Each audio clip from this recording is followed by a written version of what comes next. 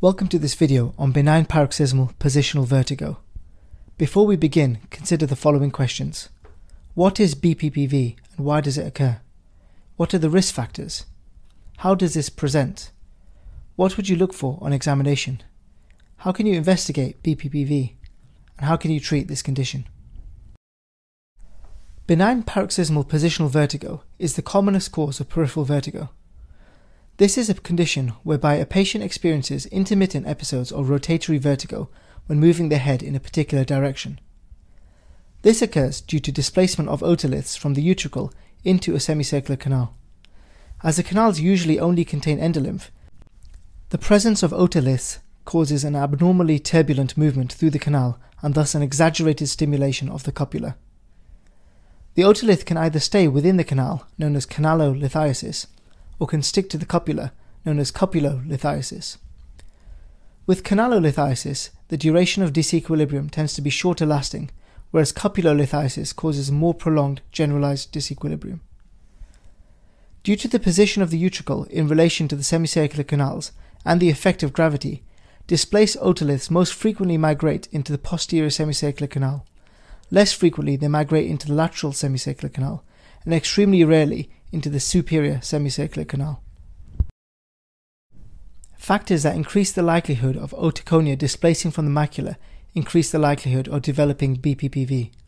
These include age, due to degeneration of the macula, excessive mechanical forces of the inner ear, such as following head trauma or whiplash injuries, or following stapes surgery, hypocalcemia, vitamin D deficiency, and osteoporosis. Endolymphatic hydrops can also increase the risk of developing BPPV. Often, however, BPPV can be idiopathic with no notable risk factors.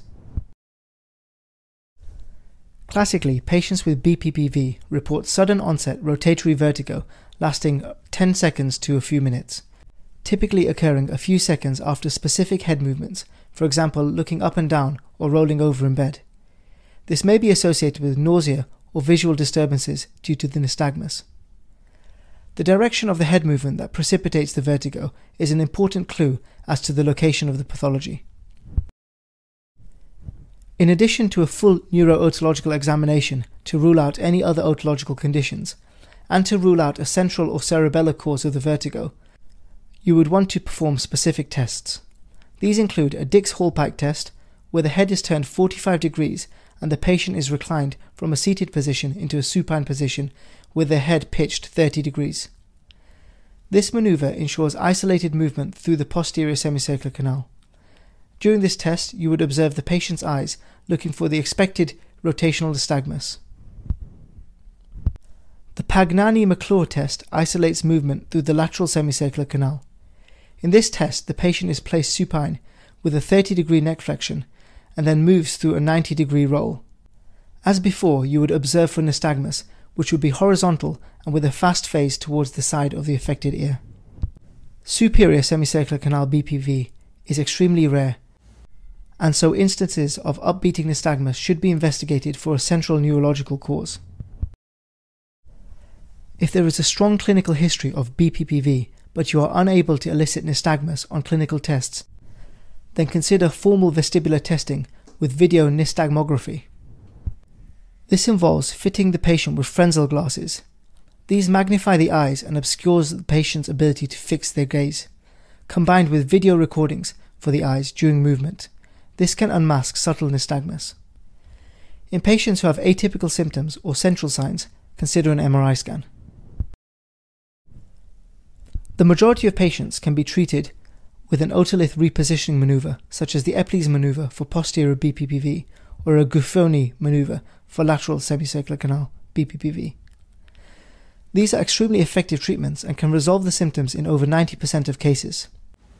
There is a slight risk of a displaced otolith migrating into another canal during these maneuvers and thus converting the problem from a posterior to a lateral semicircular canal BPPV. If the symptoms remain refractory to these maneuvers, repeating these with the aid of a TRV chair can help. This is a specialized piece of apparatus to which the patient can be secured before being moved through specific planes of movement aligned with the affected semicircular canal. In particularly distressing or recurrent cases, surgery can be considered. This would be in the form of a semicircular canal occlusion or plugging, and is similar in principle to how the superior semicircular canal dehiscence is treated, with a similar risk profile. I hope you found this video to be useful. Please consider subscribing and let us know what you'd like us to cover next.